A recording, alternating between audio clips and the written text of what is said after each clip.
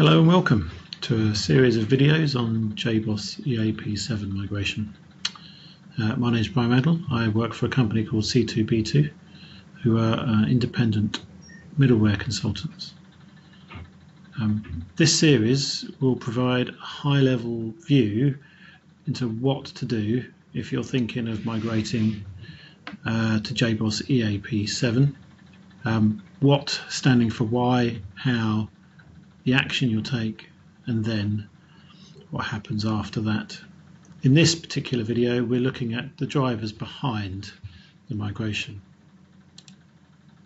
To start with, let's have a look at why we might want to migrate our current JBoss EAP to the new version EAP 7.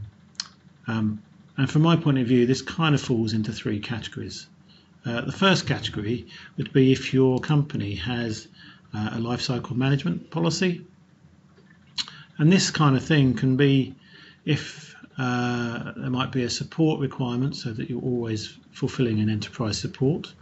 There might be a licensing requirement that you're under the normal licenses rather than any other extended licenses, and there may just be a policy of having to be on a release which is a couple behind the current release out there, just for stability factors, and this is all really just to reduce the risk of the application and the stability of the application and the supportability of it.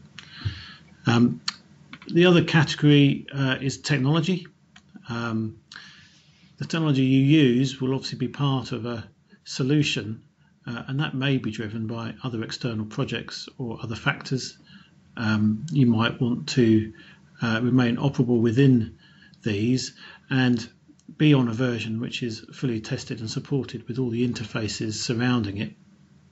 You might find, for example, that one of your dependent technologies, such as Oracle, is managed by a different team, and they have their own lifecycle management plan, which means they need to upgrade their version for their own reasons, whether it be for licensing or support, and you need to be compatible with those. And then we have the third high-level contention, which is the opportunity. If you're moving on to modern new technology, then of course you're going to get the opportunities that arise with that, with any new features that may come out of that, any enhancements you can make to your own coding because you have the facility to do that. You might be able to streamline your design. This might make it easier to monitor, to be stable, to be more performant. And in this fast-moving world, you'll be able to better respond to your users' requirements. So I think it really does depend on your policies. I think sensibly, if you're in the vein of a couple of versions behind, I think that you'll be fine. I wouldn't want to be too old in your versions, just because the world is moving apace at the moment. So this slide is just giving you like a lifecycle management platform lifecycle, where on here you can see that there's four categories here: Red Hat OS, the Microsoft platform, JBoss and Java, and you can kind of see on here what level they are at in their different versions in terms of support and extended support.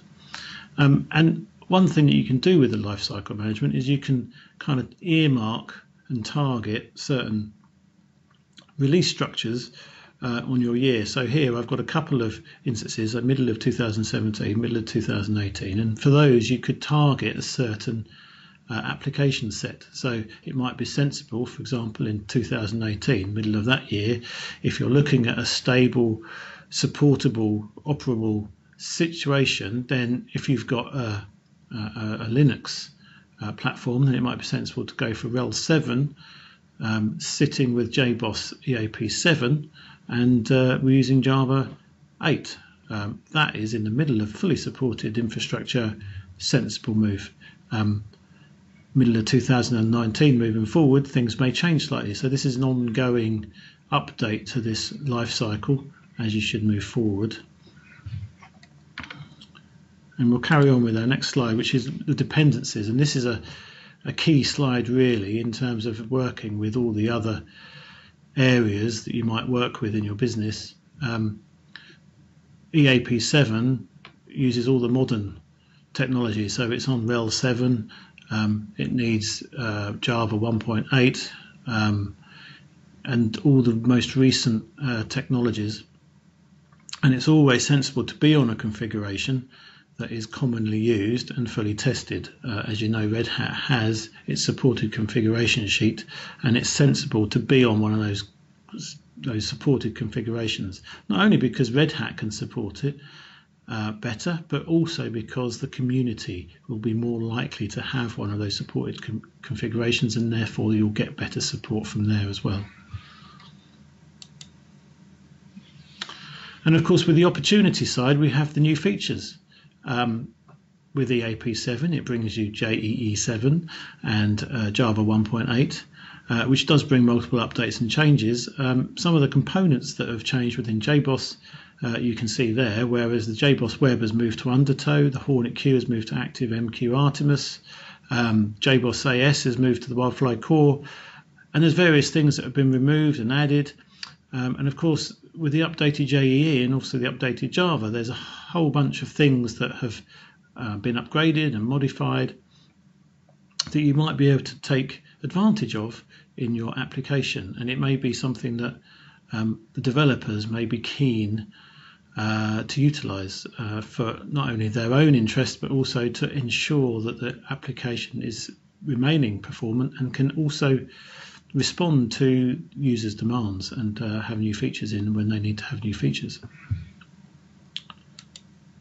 So we quickly went through there some drivers behind the migration, and I boiled those down into 3 different areas: with the lifecycle management, with the technology, with the dependencies and the interfaces which that use, and also the opportunity for migrating to a new technology stack. That's it for this video. Thank you for watching. Next time we'll look through the development challenges, how we do that. Hope to see you again soon. Thank you.